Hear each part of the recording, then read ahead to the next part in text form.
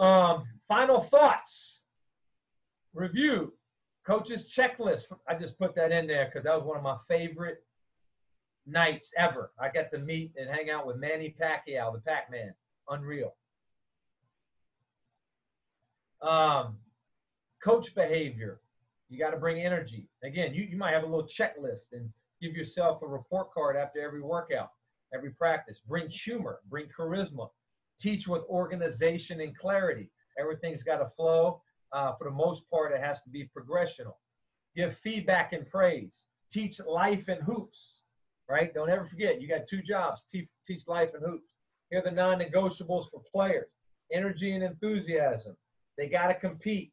In my workouts, I'm teaching them to compete, to work hard, talk and touch, positive body language. I'm getting on them if they don't.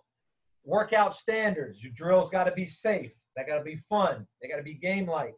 They have to work hard. And competition and teamwork are addressed. There's got to be a build-up. If you do 1-on-0, say 20 minutes, then go right after and go 1-on-1. But you can't just go 1-on-0 the whole workout. There's got to be, all right, we rep the driving against the defense.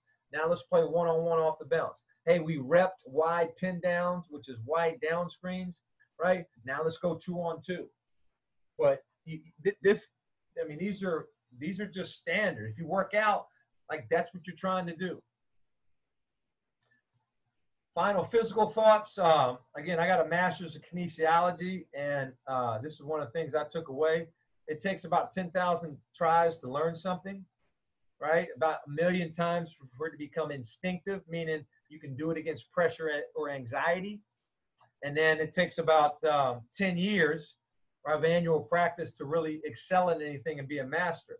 And that was based on a Nobel Prize winner, Herbert Simon. Coach, I have a question. Sorry to stop you. Yeah, no, sure.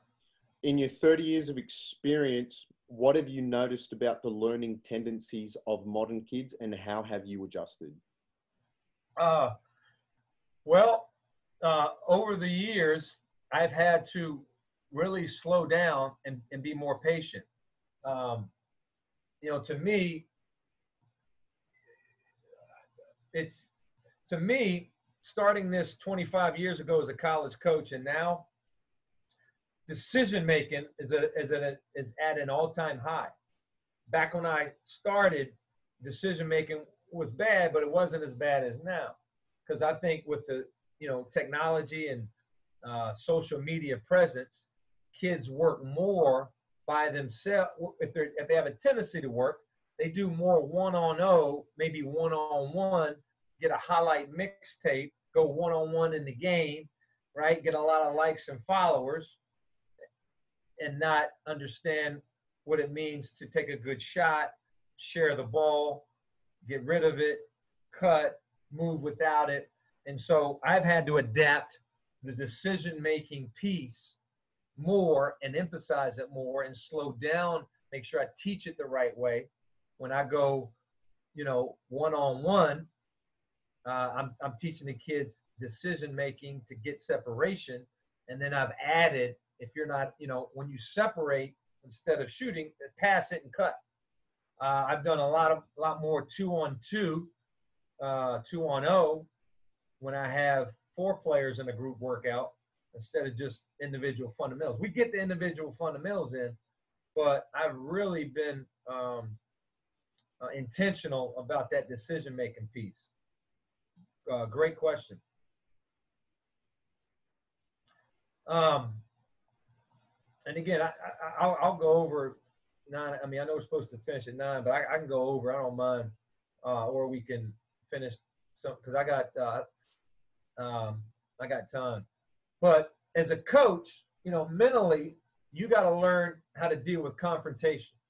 And in my experience, and I've had to work on this, it's not how you coach a player, it's how you respond. Like, what are you going to do when a player does it wrong or disrespects you, or there's anger or chaos or confusion or ignorance? And I always say there is no solution without real confrontation. As a coach and a player, you can't fear failure. you can't be uncomfortable with the unknown. Well, what's going to happen? I don't know, man. Let's just figure it out. But you can't. So how do you gain a player's trust and buy-in? And that's me and Kevin Durant. I've had a chance to work him out tons of times, and it's always been successful because I work hard for them.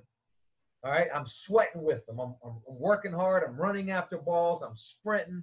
Like I got my lather of sweat the whole workout. I have a passion for them. Like they're the most important thing in the world. In my enthusiasm, high fiving. Yeah, nice shot. Woo, I like that. There you go. I love the game, and you can just tell it's not fake. But you know what? I'm not their buddy. I'm not hanging out with Kevin Durant at the club. I'm not asking for autographs. I'm not asking for I might get a picture, but I'm not asking for too many things. I'm their coach and not their buddy. So I'm trying to educate them. I'm trying to teach them. I'm trying to impart something that they don't know. I'm trying to get them to remember a life concept and a ball concept. I have fun with them. I relate to them, right? I have empathy for them. I got to meet them where they're at. And Jared, you just asked the difference between training 20 years ago and now. Like today's generation, right? You got to meet them where they're at. They're dealing with a lot more issues, a lot more transparency, because of resources out there, good and bad. They're able to open up about more, dark stuff. So I wrote this down. If you lead from your generation, you lead from the dead, right? Every NBA team, WNBA team has hired a sports psychologist because that means these coaches, these kids are struggling with real stuff. And so as a coach, you got to work on your connection. You got to work on their trust. I mean, look at John Beilein, one of the smartest coaches I've ever been around. Got to hang out with him for a year. My brother played for him at Richmond for 2. One of the most genius coaches I've ever been around, gets fired from the Cavs. Why? Because there was no trust. I don't know whose fault it was, but there's got to be a buy-in. And those are some of the things that I do.